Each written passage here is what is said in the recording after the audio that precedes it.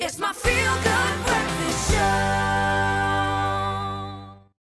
Right now, though, if you didn't know this, Tuesday was International Cow Appreciation Day, and people from around the world celebrated by enjoying cow-free meals, dressing up in cow attire, and choosing to drink their coffee black or their tea black on the day. Now, this morning, for Throwback Thursday, we're breaking out the spots and our cowbells to show our appreciation by looking back at some of our most popular and loved cow characters from classic children's TV shows and movies. Do you have any favorites?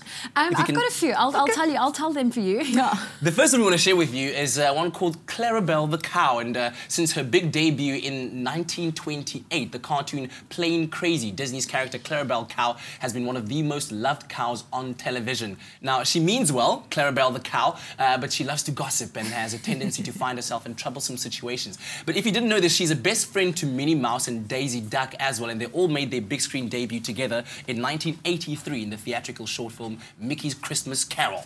One of my favorites actually is Cow and Chicken. Cow and Chicken? Yes. It's that cartoon that came out. It first came onto the screens in 1997, and fond memories watching Cow and Chicken. I mean, it's these two siblings. They never show the parents' faces. They always just show the feet.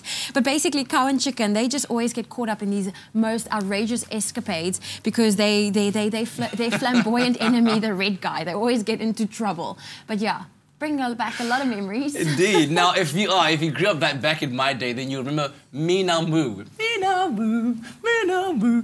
So, of course, this was it made its debut in 1987 and aired all the way until 1991. And together with her assistant delivery man, Karen Straatkat, they helped to deliver milk all over to all of their customers around. But they always had these two villains, Bak and Terry, that used to try and foil the plans to do good. And it was originally broadcast in Afrikaans, but then went on to be dubbed in Northern Sesotho and isiZulu, Meena Moo and Koo in English, and we all remember that. I remember right? Meena Moo indeed. Well, you'll definitely remember the nursery rhyme. Hey diddle diddle, the cat and the fiddle, the cow jumped over the moon. Yes, that one. And I had no idea. At first it was written, well, it first came out in print in 1765. Wow. And they believe it dates back to the 16th century. So, I mean, a lot of people know this riddle, and we still use it to this day for the kids when it comes to eating and feeding them. Yeah. Can you say the whole nursery rhyme? I only know up over till the cow jumped over the moon. And then something runs dogs... away with a spoon. That's how it ends. Oh, somebody jumped over the moon, and it was just such fun.